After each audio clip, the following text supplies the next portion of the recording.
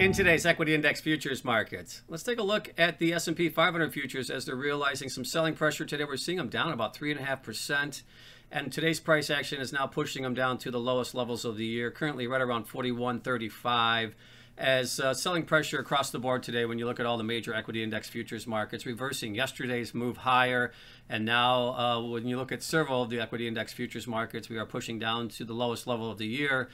I think some of the driving factors today, you have to point to number one, the inflation data this morning. We continue to see inflation remaining elevated. That's causing concerns in the equity markets and other asset classes as well as to how the Fed's going to move with interest rates. And we're seeing that play out in the interest rate market, where we did see yields rise somewhat today, as well as earnings. And overall earnings are looking more and more like they're disappointing, at least on the top end numbers, and also some of the guidance moving forward.